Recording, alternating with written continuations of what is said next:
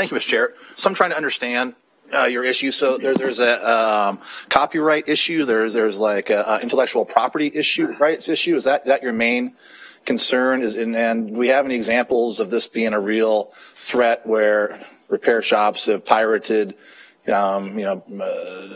proprietary information and stolen it and tried to sell it to other places? I'm trying to understand your issue, because I'm kind of with these guys. I'd much rather, I got 3 layers with my car. I thought the car example was excellent. I can take it to the dealership and get it fixed. I can take it to my non-dealer repair shop who's certified, or I can take it to my neighbor Eddie and have him fix it. Right? So I have all 3 layers that I can go through with my automobile, and I can make the decision that's best for me. So unless you guys can show like a real risk to copyright infringement and digital theft, privacy, those types of things, I don't really understand why we wouldn't let everybody have a crack at fixing my phone when it breaks, instead of me having to go. Everybody has a horror story on this, I guess. I don't even have an Xbox. I don't know what it even looks like. But when I take my computer, and it's the same thing. It's like, well, can't fix it, got to send it in, got to buy a new one. So is there, that's the part. I do understand if you can prove a real threat to your intellectual property.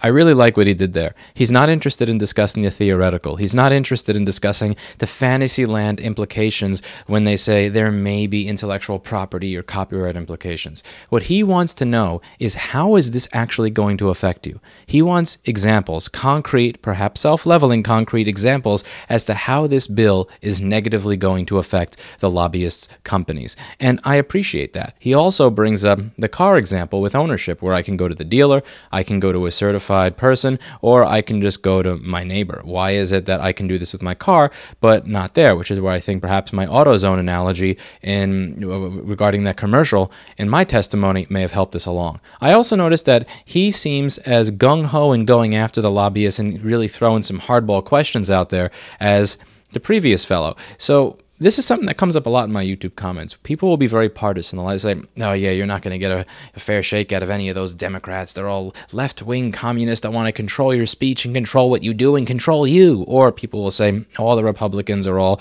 pro-corporate. They're never going to listen to you or do anything that helps the little guy.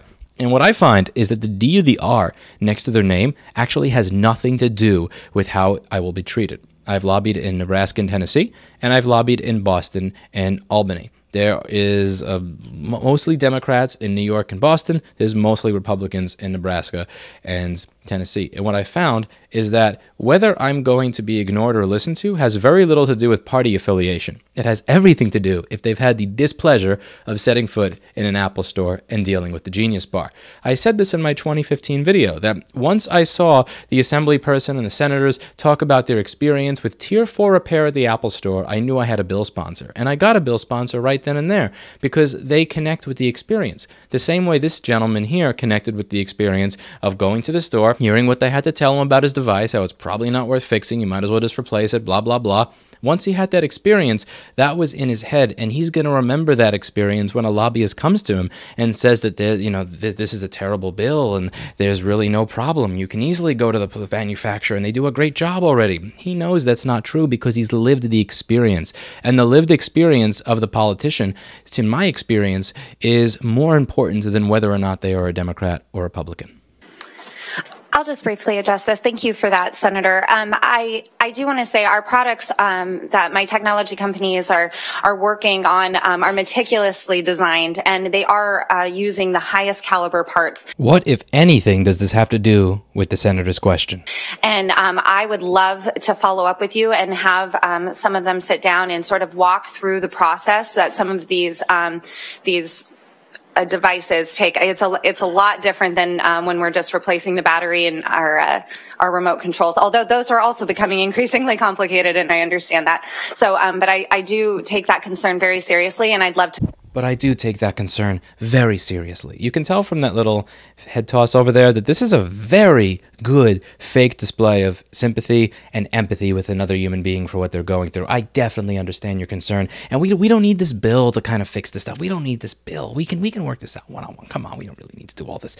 These are the people that were the prom kings and queens in high school. These were the people that everybody liked, that were universally popular, and that's what makes them so good as lobbyists and so good working in PR. It's because they're so likable. And it reminds me of something that Scott Galloway was saying with regards to breaking up large tech companies. He said, I don't meet with their PR people or their executives because it's not that they're mean, it's that they're likable. It's that they're so likable that you're not going to want to do anything to them. You're not going to want to break up the company. You're not going to be against them anymore because it's impossible to be in a room with them and not like them and think they're great people that just want to do the right thing. You're not going to want to investigate any of the bad things that Google or Facebook has done when you meet with these people. And that's why I don't meet with them, because I know I'm going to wind up liking them, and then I'm going to not stop looking at the data, stop looking at the evidence, stop looking at what your companies have done, and just say, yeah, just forget about it. They're so damn likable.